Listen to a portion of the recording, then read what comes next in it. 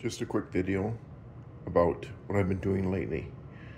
This basement had been flooded, so what I had to do is rip up all the floor and dry it out, and then I raised the drywall about half an inch above the floor level. Then I put the baseboard back on again. This is the side that the water came in on, and what I did is, you'll notice that I've the drywall up about half an inch, not quite half an inch above the floor level. And it's treated with antifungal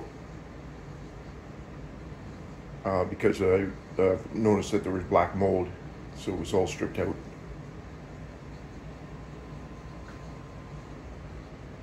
I redid this closet. I had to rip out the drywall about halfway up because the water had whipped up the drywall, and I didn't find out later, because this was all covered with boxes, that there was black mold. So I stripped all that back out, and I used the type of drywall that would normally be used behind showers, and it's also raised up about half an inch behind the baseboard that I put back in. It didn't turn out too bad. Still working on this. This is the back wall that the moisture came in, or water came in one way or another. So I dug this up here and I put drainage in.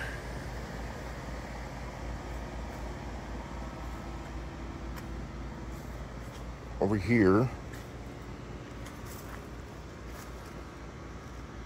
is where I put the drainage out,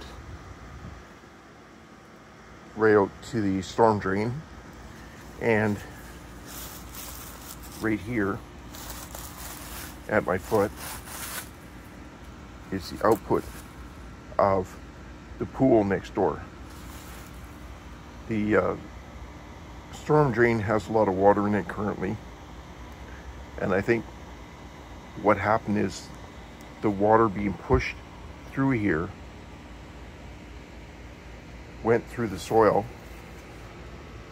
and then into the basement. I think, because it doesn't look like it right now, this looks like a poured foundation, but it's not. It's cinder blocks with cement on the outside and then tar. Like when I dug this up, there's actually tar underneath on this wall. So it actually had to have come into the actual footing.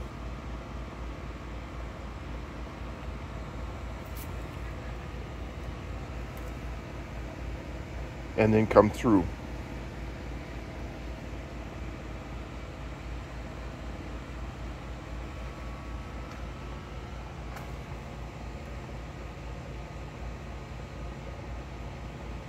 I put some sealing on the drain as well, so that make sure that there's no moisture come through here at all as well.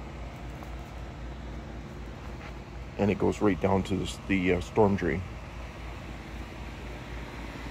So we'll see how that holds out. I didn't replace the floor downstairs because it may overflow again. So in that case, I'll do that again. This drain flows the other direction.